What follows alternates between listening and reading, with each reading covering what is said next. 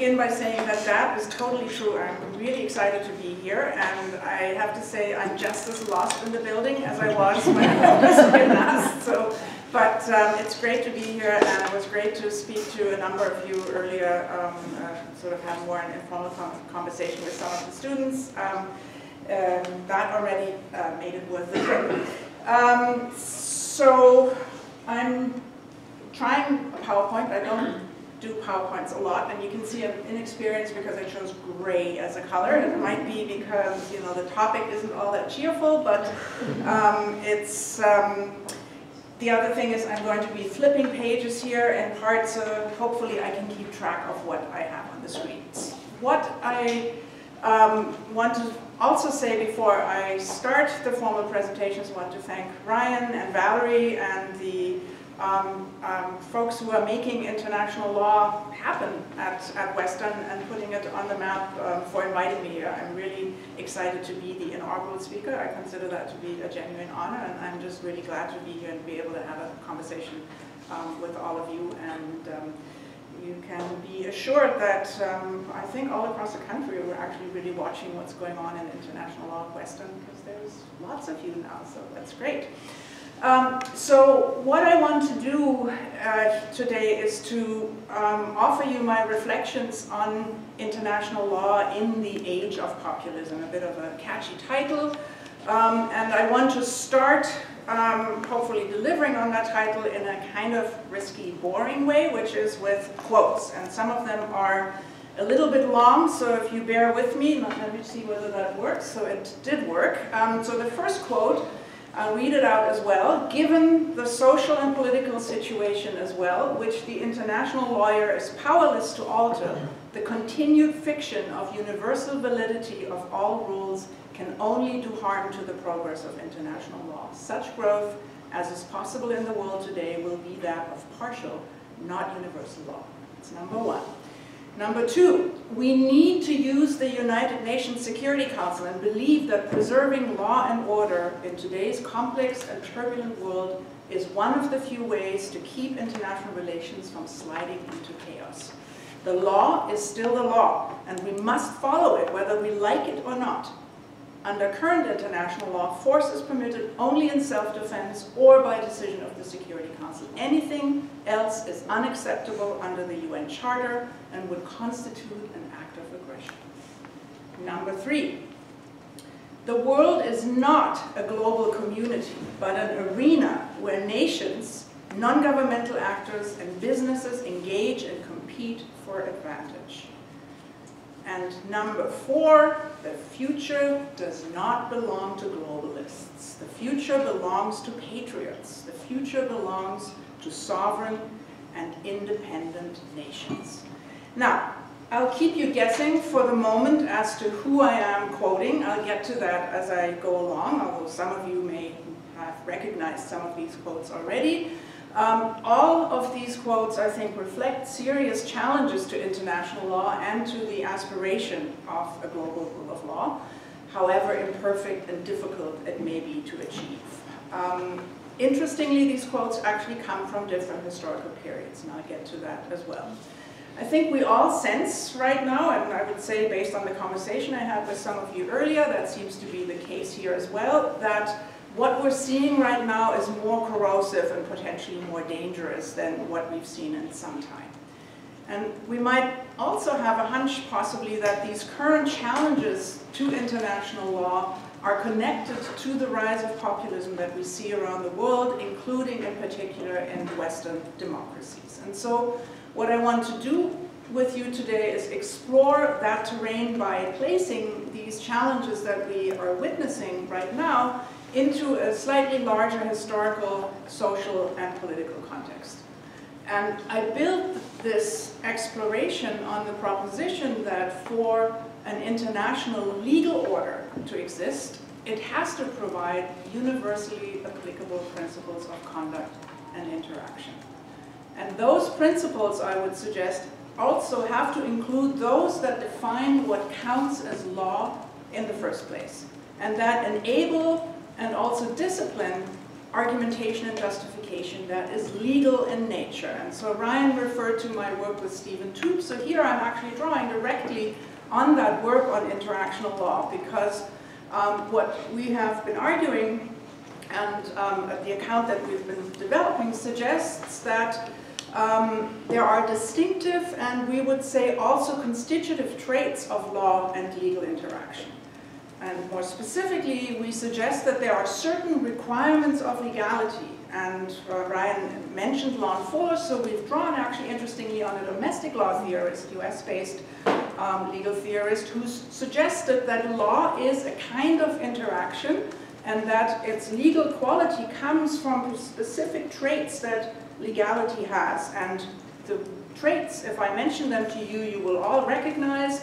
There are things like generality, promulgation, non-retroactivity, clarity, non-contradiction, relative constancy over time, not asking impossible things, and also congruence between the law that exists and official action. So in a sense, they're kind of rule of law criteria.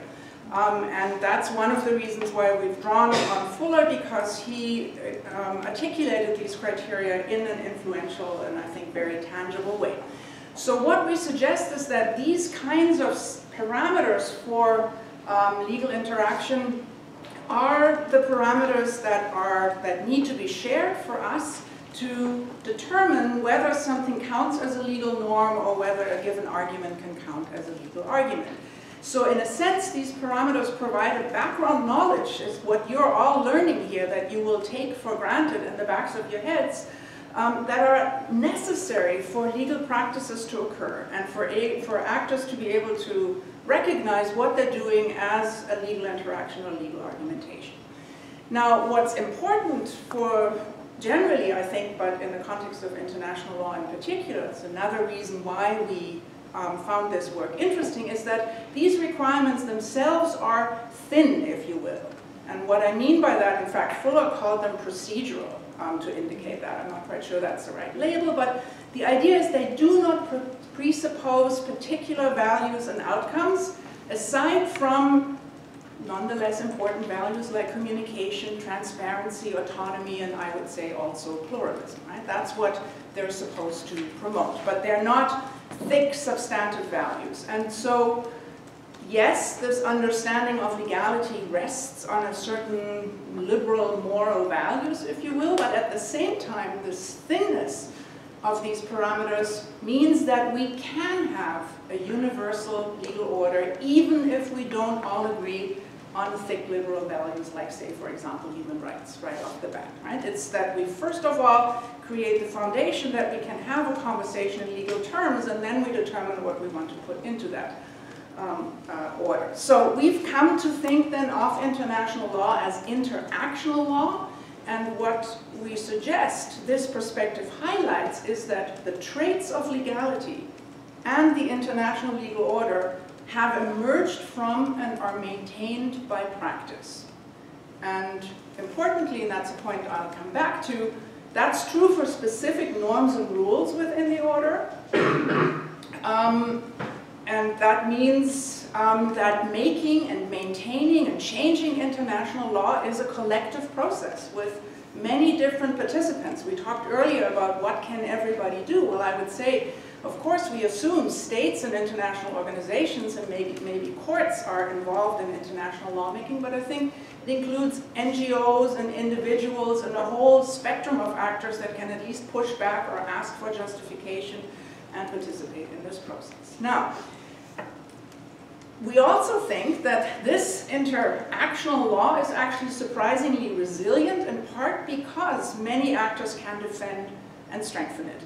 But, and that now gets me to the less optimistic part, when norms are widely challenged and when they're no longer effectively defended, they will change or decay.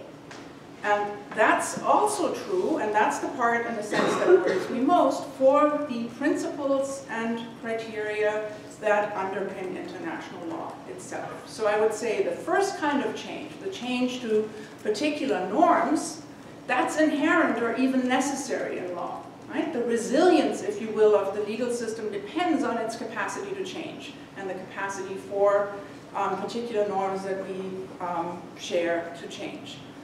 And if you look throughout the 20th century, the substance of international law, especially in terms of its assertion of universal values, has been hotly contested. And that's not surprising, right? The world changed significantly over this period of time, and there was a lot to contest. With lots of examples, you will all be able to think of some, but let me point just at decolonization and all the attendant challenges and changes to a purportedly universal legal order that was in fact Eurocentric and exclusionary. Right? And that's evident when you look at early 20th century conceptions like civilization, statehood, recognition. There's the examples abound. And still, I would suggest to you, notwithstanding all the change that has happened over this period of time, notwithstanding pointed attacks on the substance of international law or even its operation in particular settings, the basic understandings that underpin a universal conception of law, as opposed to specific norms, they, it seems to me, have remained more or less unchallenged, or they have continued to function.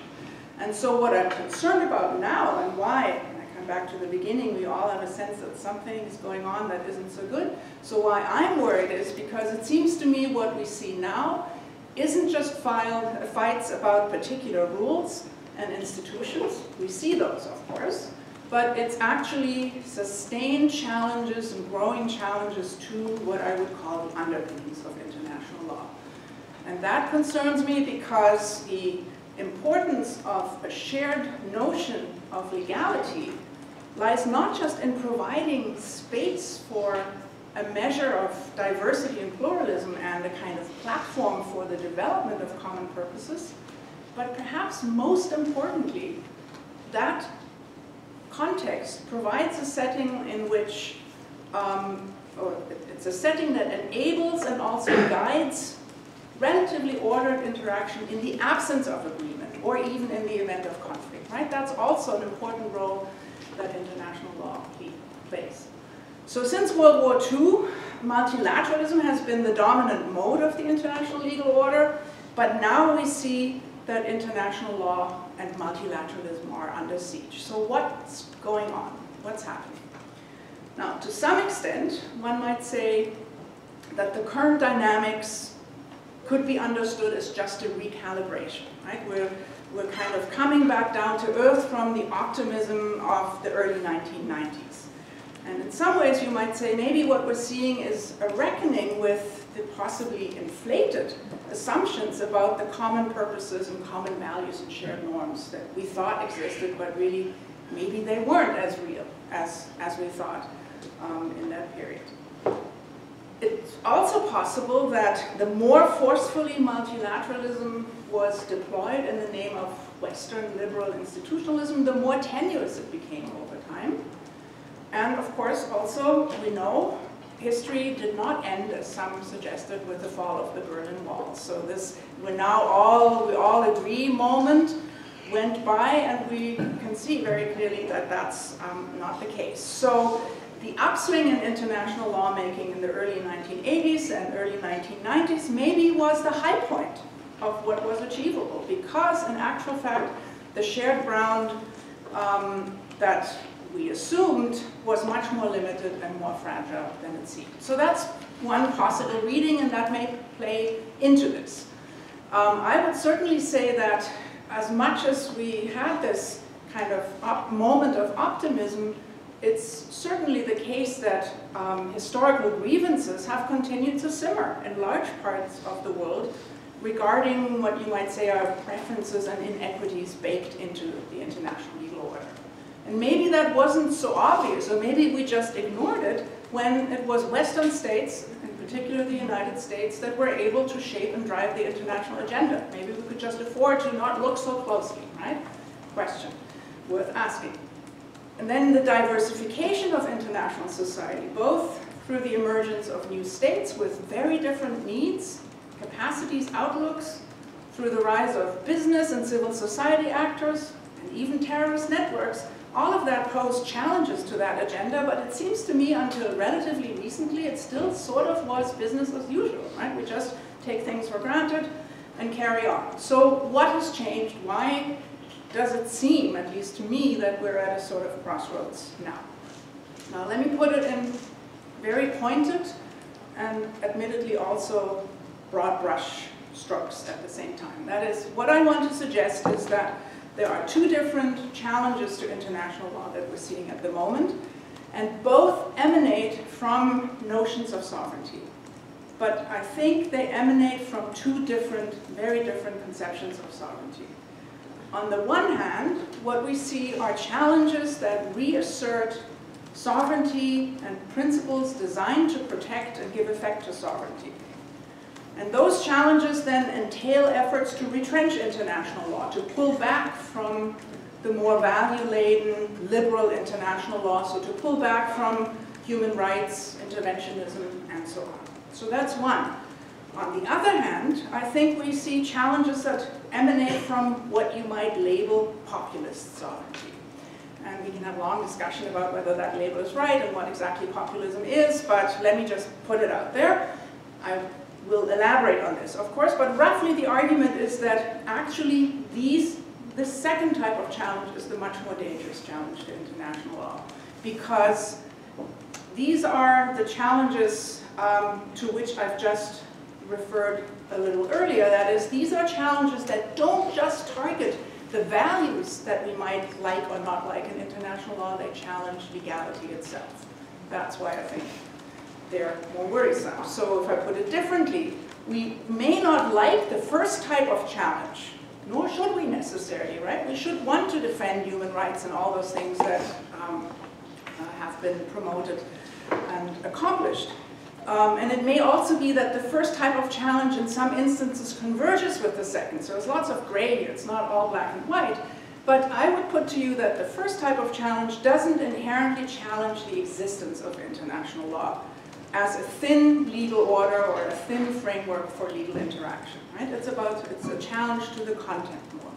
The second type of challenge, though, I think, the one grounded in populist sovereignty, is dangerous because it's fueled by a notion of sovereignty that I think at least is ultimately incompatible with the idea of legality. Why? Because the idea of legality, as I've sketched it at the beginning, necessarily implies a pluralism that I think is antithetical to this populist notion of sovereignty that I'm talking about. And again, I'm just putting it out there, and we can discuss whether that is overdrawn or not enough nuance on what different types of populism there are. So these two dynamics that I've highlighted, I think, find expression or these two phenomena find expression in two major dynamics. So the first one, this challenge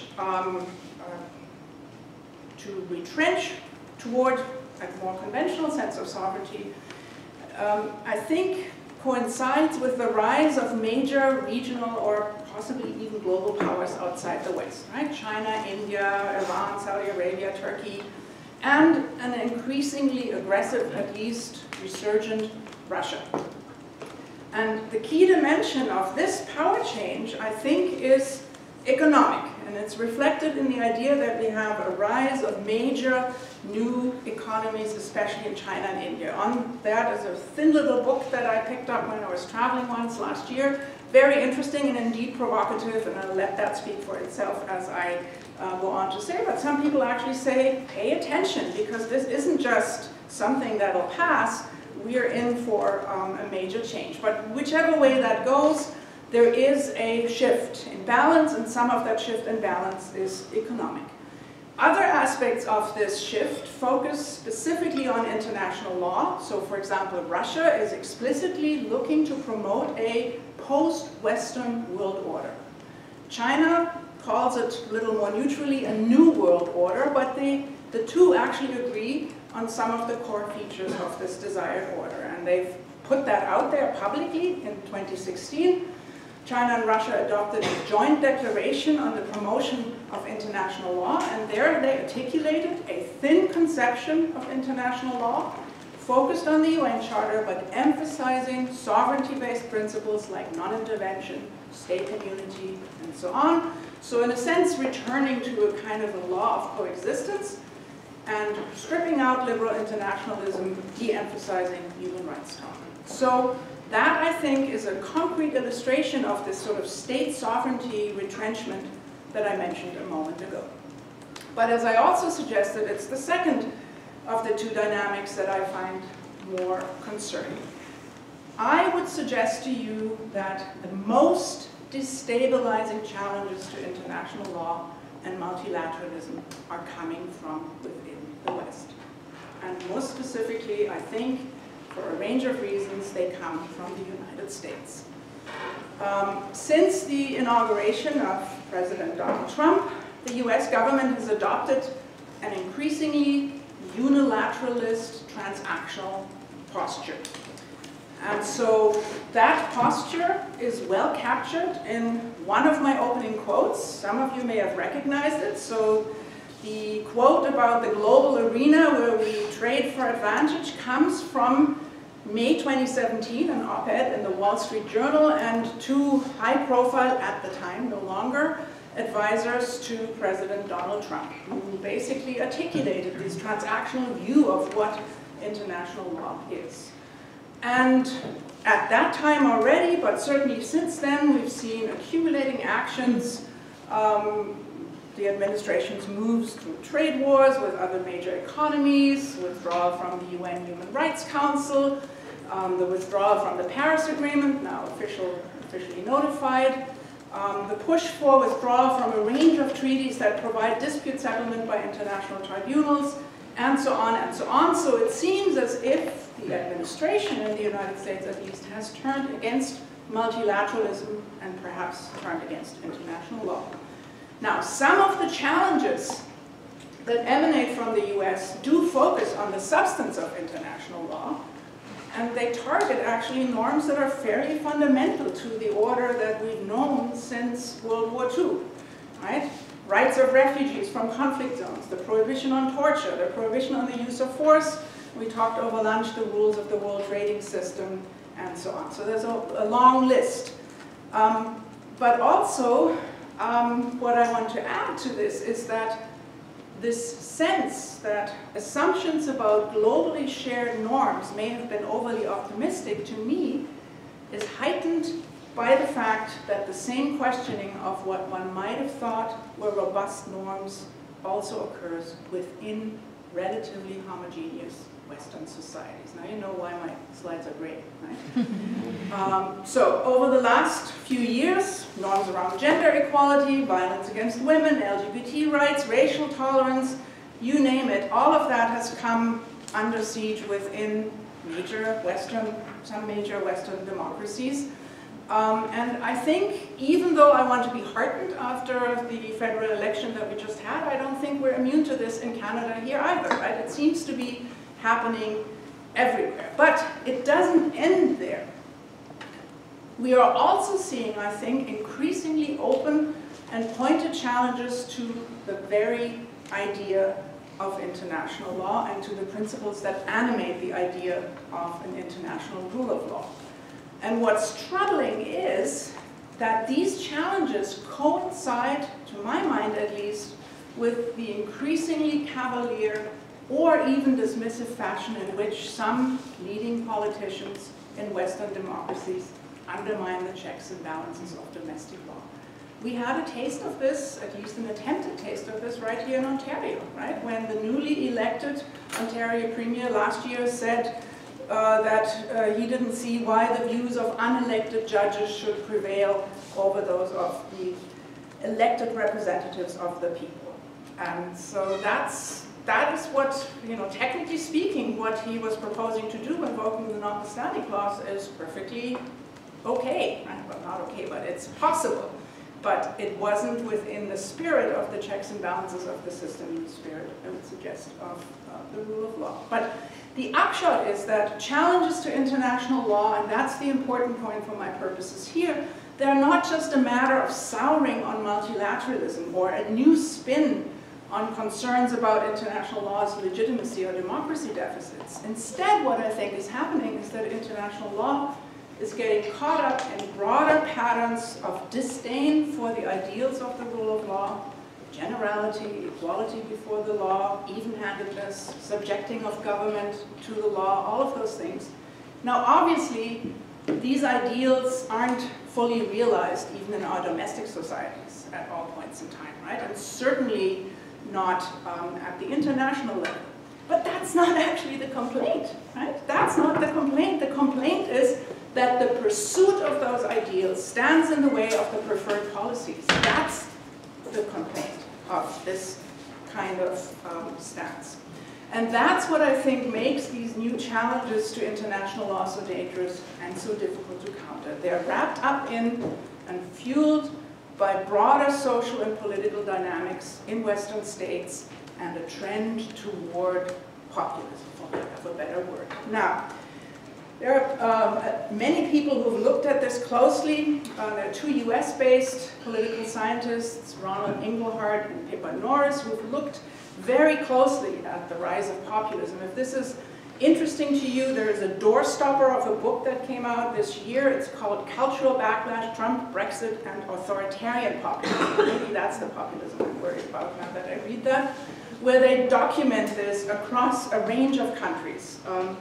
Not just the US, but several other places as well. So based on extensive surveys and historical evidence, what they show is that people who take material security for granted are more open to new ideas and more tolerant of outsiders.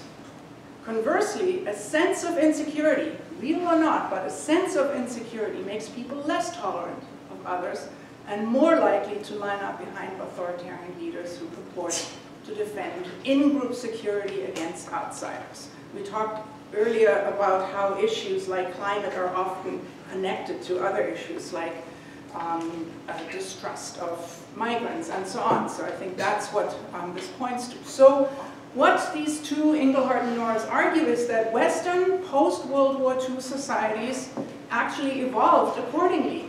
That they became increasingly more open, but that then there was a backlash against what they describe as post-material values like freedom of expression, gender equality, environmental protection, tolerance of foreigners. Post-material because once security, sense of security has been attained, we can afford those values, and now there's a backlash against them.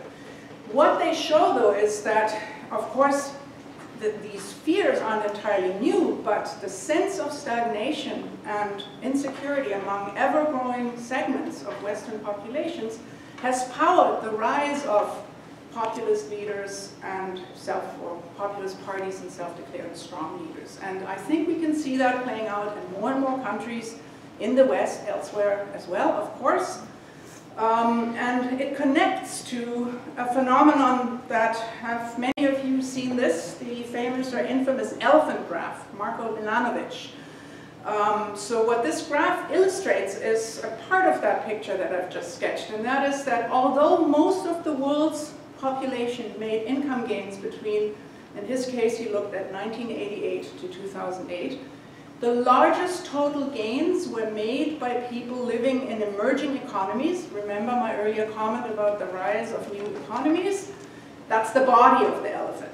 But then the greatest absolute gains fell to ultra-rich people in Western states. That's the trunk that's sticking up, as it's doing it on this side. Now, there's a more recent study that revisits the territory of Milanovic's study, and it actually spans a larger period of time, 1980 to 2016.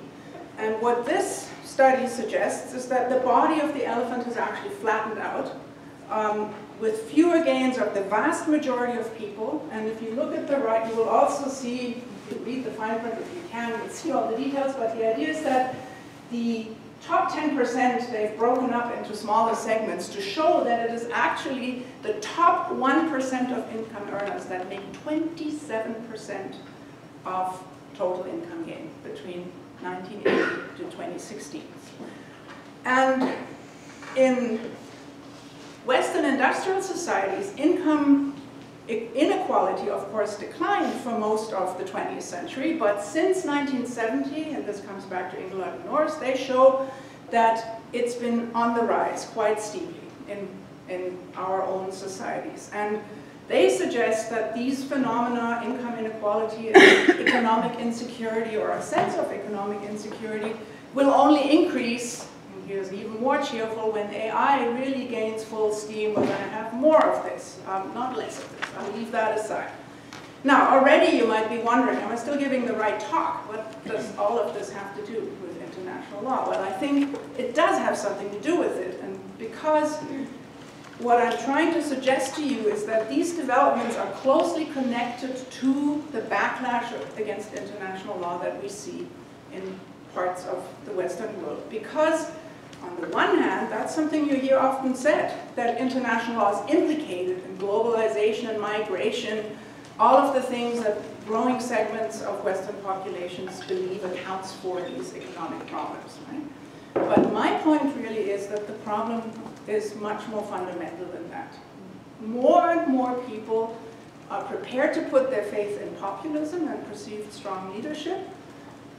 And as that happens, the rule of law comes to be seen as an obstacle and not a protector. Right? In law school, we're used to understanding the rule of law as something that is there to protect the weak, everybody, more or less equally to the best, at least that's the best intention. But it comes to be seen by many people as an obstacle to what they want seen done. And so what I would suggest to you is that to the extent that legality is an expression of liberal ideals and pluralism, it comes to be negatively associated with these kind of post-material values of the perceived elite. So that's, at least when I read Engelhardt and Norris' study, that's the thought that came to me. Now, there is a precedent for this trajectory. My native country, Germany, during the decline of the Weimar Republic, the world economic crisis, and the rise of fascism. Certain aspects of the disdain for the rule of law today align actually with critiques that were articulated in Germany at the time, and perhaps most enduringly by one of the leading political theorists of the right, Carl Schmitt. At the heart of his political and legal theory was the notion of, I paraphrase, populist sovereignty. The inherent sovereignty of a homogeneous people whose power cannot be constrained by law. And what he argued was that liberalism was fatally flawed because of its inherent pluralism. And these checks and balances of the rule of law, they're ultimately, in his view, they were wrong-headed because they were threats to popular sovereignty. He also had things to say about international law, and here I grossly oversimplify, but the gist of it is that universal international law is impossible. Why? Because there is no global political community. There can't be a sovereign that could legitimate law. At best, he suggested, what we can have are spheres of influence in which states with similar political outlooks might have legal relations and fight common enemies. So any sort of purported universal international law was a tool of control, and I'm just going to make sure that I'm still on the right slide, I think I am, a tool of control used by powerful states that were trying to hide their politics behind the facade of neutrality and pluralism. That was his take on what was going on at the time and where international law fit into the picture. And so the quote with which I began my comments today, this one here, no, this one, no, now I'm actually lost. Hang on, where am I? I'm out of order, hang on, here we go. This quote is not someone who is bemoaning international law's dire and fragmented state today, but it comes from an article published in 1938 by a German-American international law scholar, Wolfgang Friedman. He also taught in Canada for a while, incidentally, in the 70s at the University of Toronto. So he was responding to what I've just described, this idea that at best there could be spheres of influence. And so now let me return to the present and to Donald Trump's take on international law. I think it's safe to say he does not even know who Carl Schmitt was, but the impulses that underlie his politics are actually there. And here now I think I have to go backward, because that quote about the world not belonging to globalists but to patriots, that is Donald Trump a month and a half ago at the UN General Assembly in New York. And I would put to you, what he's talking about there isn't just regular old sovereignty, that is populist sovereignty, right? The point that I'm trying to illustrate. Now, undercutting the international rule of law, it's not all Trump, right? It predates Donald Trump, because also important, I think, for us to appreciate is that major Western powers have long been hypocritical in the application of international law, ironically in much the way that Schmitt criticized, pursuing policy goals in the name of universality. And that's possibly why Schmitt today is actually very popular among thinkers on the left of the spectrum, because he exposes this hypocrisy, or said to expose it. Now, what am I talking about? I think you can all imagine examples. Among the most prominent, I would say, are examples of Western interventionism abroad, where Western states assert rights to fight rogue states or terror networks, to avert atrocities and human rights abuses. So the NATO bombings in Kosovo in 1999 under President Clinton. 2003 intervention in Iraq, President George W. Bush. The overstepping of Security Council authority in Libya in 2011 under President Obama, right? So this is across the political spectrum. All of these interventions were backed by other key Western states, not in all cases by Canada, by the way, and all of them were illegal. However justified one may have thought at the time they were, or even think now. And that brings me back to another one of my opening quotes. Now I have to scroll forward. This one is not from a Western international lawyer complaining about rogue state behavior, but you might be surprised to see that none other than Vladimir Putin wrote an op-ed in the New York Times in which he stood up for international law. Why did he do that? This was in the context of Obama's red line musings when he was saying chemical weapons are being used in Syria. I'm drawing a red line. If you do it again, we will intervene. Whatever one thinks about that, that actually also would have been illegal to do. Whether it's right or not, a different issue.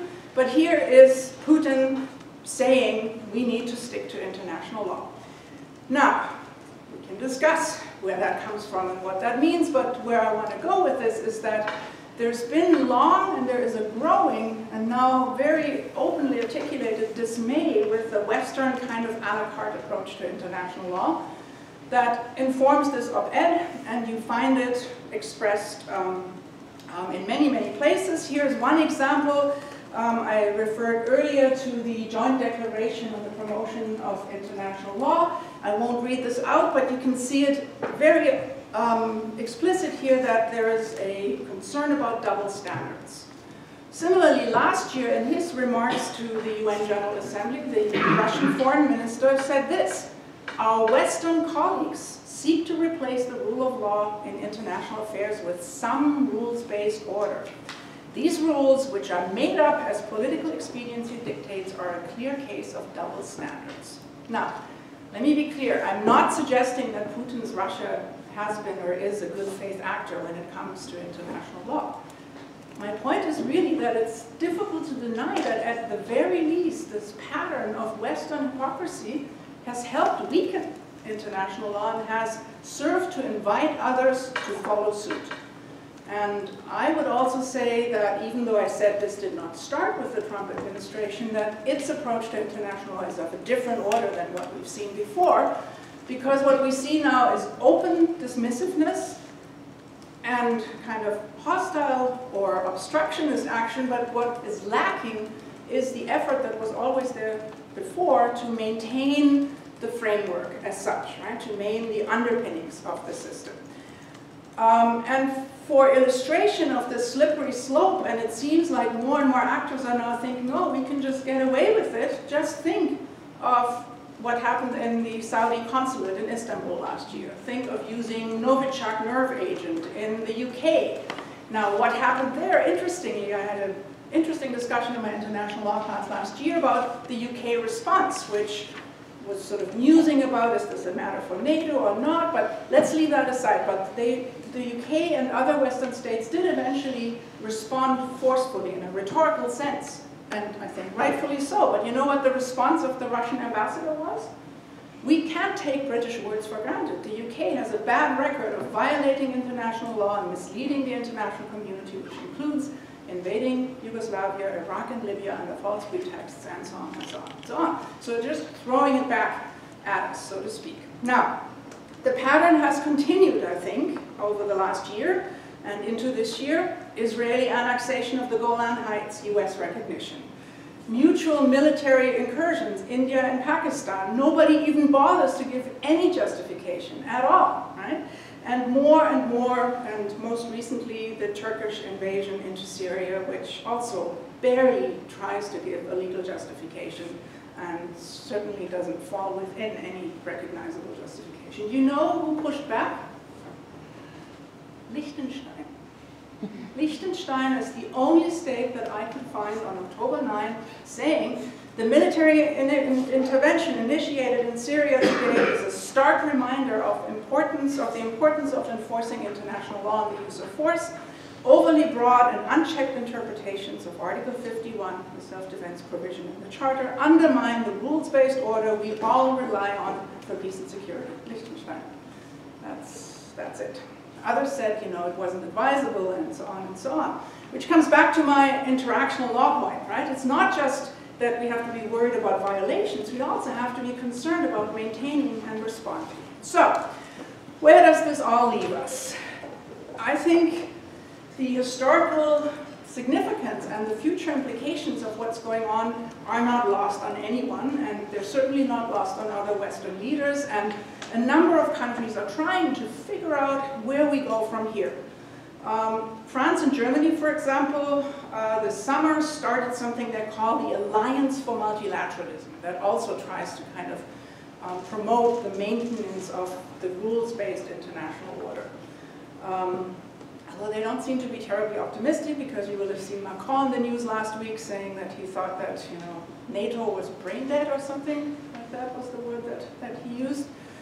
And in any case, it's uncertain whether these kind of efforts to rally support for multilateralism in international law, whether they suffice to prevent the unraveling of the global order. And it's also not certain at this point to what extent non-Western states, and I would say in particular China, are going to be partners in maintaining this rules-based order that they have themselves declared themselves to be increasingly suspicious of, right? That's what they're saying. You're just playing double standards here.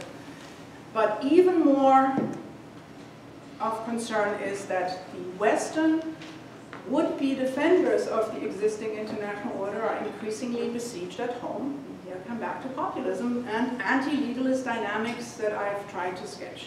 And so that's really ultimately what it comes down to. The point that I'm pitching is that international law's fate is actually very much tied to the fate of liberal democratic rule of law politics and commitment to the rule of law at home in Western countries. That's why I've called this international law in the age of populism and what I'm trying to suggest. Now let me leave you with a few final thoughts. So first, I think one way or another we are witnessing a change in the international order. If we assume, and I want to assume that, and ultimately I believe we will see the maintenance of multilateralism in international law. So if we assume that, I still think what we have to expect is that we will be moving to a much leaner order, one that is anchored in norms that are increasingly promoted and shaped, or at least co-shaped, by non-Western states. And that is something that we in the West have to be seriously prepared for. We have to actually also recognize that that's an opportunity. And there is, if you are reading the international law literature, there's a growing body of literature that rightly points out that international law has to do a lot better to reflect genuinely globally shared norms. So possibly, you know, there are these creative destruction types who say if the crisis prompts a shift to an international order that is more built around these norms, it might actually strengthen the reach and the influence of international law. Second point, the proponents of multilateralism and the rules-based order have to ensure that their efforts are underpinned by a robust and consistent defense of the rules and principles that make international law possible in the first place. So what we need isn't just a rules-based order, we need a legal order. Otherwise, what we will see is ever-escalating lawfare and the erosion of international law that's worth its name. By lawfare, I mean something that you're seeing more and more in the name of hybrid warfare, that legal rules are used for strategic purposes, for example, by pitching your attack on someone just under the threshold that would trigger the ability of the targeted party to respond legally. And another topic, but I think that it goes hand in hand with this erosion that we're seeing. Third point, Wolfgang Friedman, again, let's see what I can get in here. Here we go.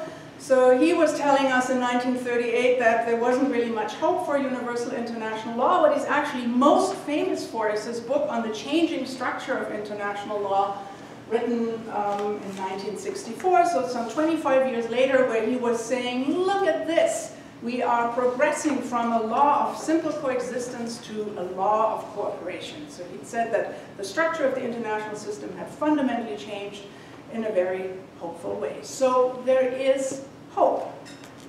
But, and that's my last point, and that I think goes to all of you here for International Law Week, as international lawyers, we have to work as hard as we can to make sure that it won't take 25 years, right? And that means, and this is something we talked about earlier in the smaller group discussion that I also struggle with and I don't have the answer for, but we need to figure out how we come out of our bubble and illuminate international law's importance for those who don't come to this kind of lecture and those who actually doubt its bona fide or even its usefulness or its existence. And that brings me back to the beginning. International law is a collective practice. It depends on and is fundamentally shaped by constant efforts. And so as students, scholars, teachers, practitioners, and as citizens, we're all called upon to do the hard work of defending and developing international law. And that's where I'll end, and I hope that we can somehow find a way to rise to the challenge. And here's my ultimate gloomy slide. It's not the end, it's the beginning or a point in the journey. Thank you.